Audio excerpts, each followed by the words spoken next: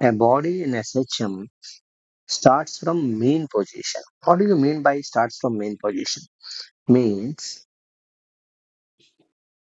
its initial phase or epoch is equal to zero.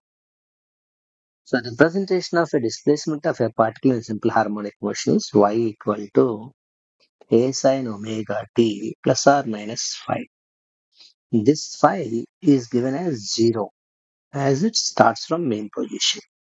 So what will be my equation? Y equal to a sine omega t in this case. That's the equation for us. In that case, we need to find out what is the time taken to move from main position to half the amplitude. So this is the main position. This is the extreme position. If we move from here to here, amplitude is A. I want to move somewhere from main position to half the amplitude. Y equal to half the maximum displacement, that is A by. How much time takes for that is the question being asked. So in the place of Y, I shall write A by 2. So A and A can be cancelled. 1 by 2 equal to sine omega t. This is sine. Sine of something is 1 by 2. That is when the angle is equal to 30 degree.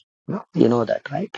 So omega t is equal to sine of, I can write this, that implies sine omega t can be written like 1 by 2 is sine 30.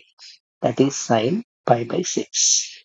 So these signs can be cancelled on both sides and omega t can be written like pi by 6. Omega is 2 pi by t and t small t equal to pi by 6. So this can be cancelled. So if you rearrange the terms, capital T is equal capital T is equal to 12 into small t. That implies small t equal to capital T by 12. What do you mean by that? Time taken to move from main position to this place, half the amplitude, takes time t, that is equal to 1 by 12th of the total time period. That's one part of the problem. Now you have another question. What's another question is, what's the time taken to move from mean position to amplitude? So the next question is, in the mean position, amplitude. Is displacement equal to amplitude itself? How much time it takes is the question, right? So in the equation y equal to a sine omega t, in place of y we shall write a itself, and a will cancel. So 1 equal to sine omega. Sine 90 is 1. So 1 can be written like sine 90 means pi by sine omega t. So both the side signs can be cancelled. Omega t equal to pi by 2. Omega can be written 2 pi by capital T time period into small t, that is pi by 2. So pi and pi can be cancelled. Then small t equal to total time period by 4.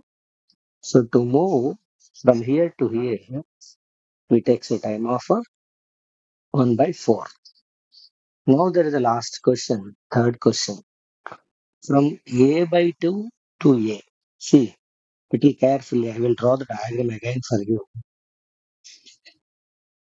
From main position to extreme position to amplitude, we have found that it takes a time of A by 4. Here, from mean position to half the amplitude, that is up to here,